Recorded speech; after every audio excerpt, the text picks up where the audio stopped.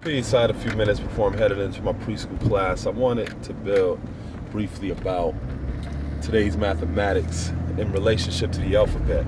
So today is the 24th, which is wisdom culture. And the 24th letter in our alphabet is X, which in mathematics represents the unknown. And one of the things that I've noticed is people oftentimes have a lot of fear and anxiety around the unknown because they don't know what to expect.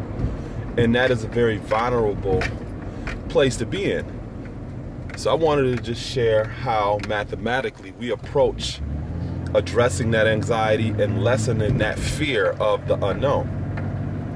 Well, when you look at wisdom culture, wisdom is discernment. It's also the way. And any domain that you're looking at has its own culture or its own way of life. So for example, if you wanted to learn more about music production has its own culture. If that is something that's unknown to you, sometimes people may have anxiety and fear associated with going into that domain. So how do you lessen that anxiety and fear? Well, one of the things that you do is you assess and access the wisdom of that culture. So how do you do that?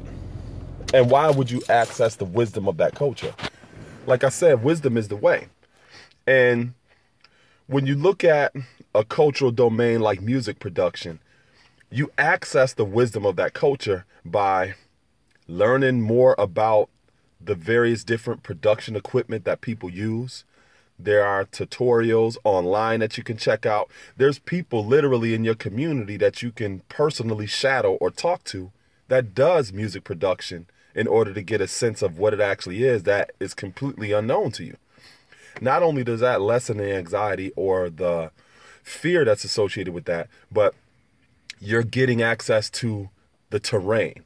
Now, wisdom is the way, so that is more aligned to the terrain. But if you look at the map is more symbolic to knowledge because that represents the foundation. So when I say wisdom culture, when you look at 2 and 4, it adds up to 6, and 6 is equality. 6 is equilibrium, it's balance, it's homeostasis.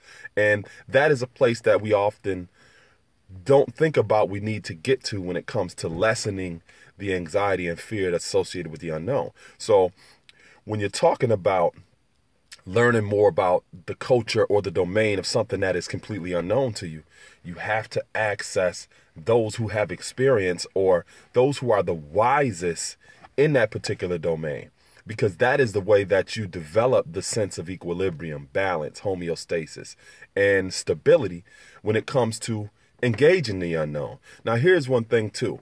This process that I'm talking about is proactive. A lot of times people just wait for the unknown to come to them, and they're not really proactive when it comes to taking the opportunity to learn about things that are unknown to them. A lot of people, they just wait for it to come to them, and now they're forced to want to learn about it. Be proactive. And that is also an aspect of wisdom culture because it's showing that you have to figure out a way to learn about that domain so that you can have a sense of equilibrium, balance, stability, and lessen the anxiety and the fear that's associated with the unknown. Another thing that I wanted to share is some people say, well, how could you prepare for the unknown? This is one method that I'm talking about. And another important method is to have the proper attitude. A lot of people don't have the sense of humility or the type of sober mind that's important for them to engage the unknown. So when the unknown comes, it always comes at a time that you least expect it, 3 in the morning, in the middle of you doing well or the middle of you not doing something. That is when it comes. Seek the unknown out. Seek the unknown out, because it is that way you can establish the sense of stability and equilibrium and balance and allow yourself to properly engage the unknown and not allow the unknown to engage you. So I will, this was inspiring, empowering, it was educational, and gave those of you a little bit of insight into how, well, one way that we use the mathematics in relationship to the alphabet. Peace.